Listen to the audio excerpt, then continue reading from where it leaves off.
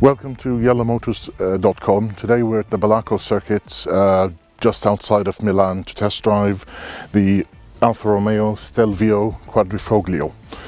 The Quadrifoglio is the high-performance version of the Stelvio SUV, which itself is Alfa Romeo's late-coming entry into the SUV market. And what an entry it is. Named Stelvio after the Stelvio Pass segment between Italy and Switzerland in the historic Mille race, the Stelvio Quadrifoglio version bears the brand's traditional good luck charm emblem, the four-leaf clover. It distills the Alfa brand's historic racing heritage into SUV form and is now the fastest SUV on the Nürburgring Nordschleife circuit.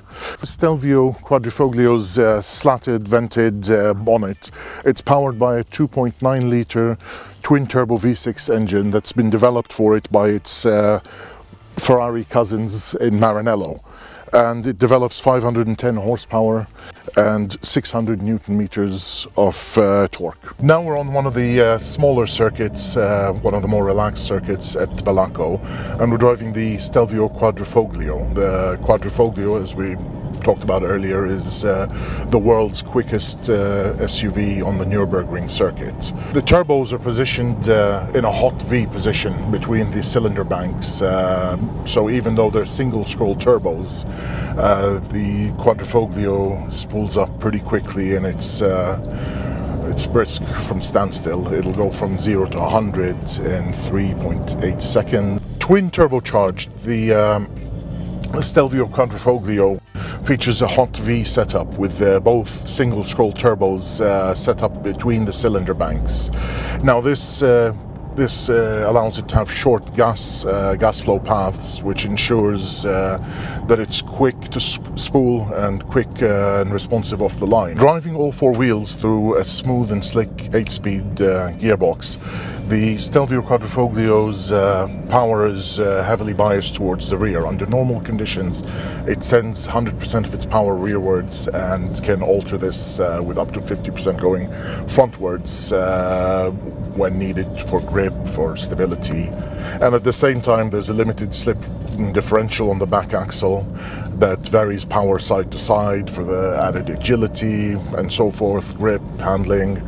Its steering is nice and well weighted. It's not too light, not too heavy. For an SUV with big 20-inch alloy wheels, it gives reasonably good feel and feedback for the roads.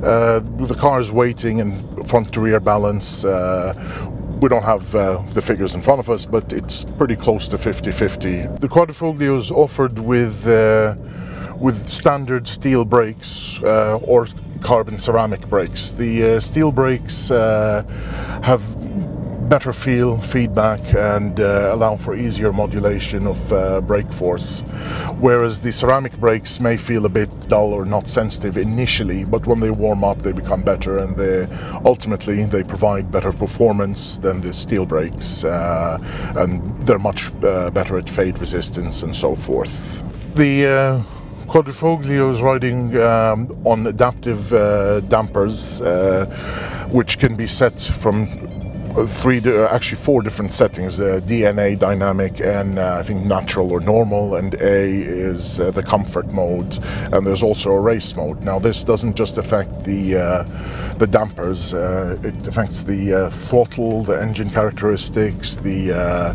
stability controls, how much leeway they give you to through corners, and throttle. We said throttle control. The gearbox also is affected by the DNA driving modes. It becomes more responsive, quicker, more aggressive through shifts as well. We were driving it earlier on the Langhe 21-kilometer track at Balako, and the Quadrifoglio didn't feel like an SUV. It felt closer to a sports saloon or a large hot hatch in the way it was, in how agile it was in the dips and corners. Meanwhile, through those corners, through that track, you could feel it's four-wheel drive sending power back, forth, limited slip differential right side, and the car was gripping hard, turning in crisp and holding it through the corner very tight before shooting off onto the straight. It's stylish and sexy. The Stelvio Quadrifoglio has the sound of a performance car. It's snarling, it's raspy in the exhaust, it's quick through corners, it's agile on track, but more than that, it's an everyday lifestyle SUV that's very convenient. In the back it'll seat even a tall, fat, overweight guy like myself. The back's got plenty of space. The visibility from the windows is great, and for a first SUV from Alfa Romeo, I think they've hit the mark. So arrivederci from Italy, and we'll be looking forward to driving the Alfa Romeo in the Middle East soon.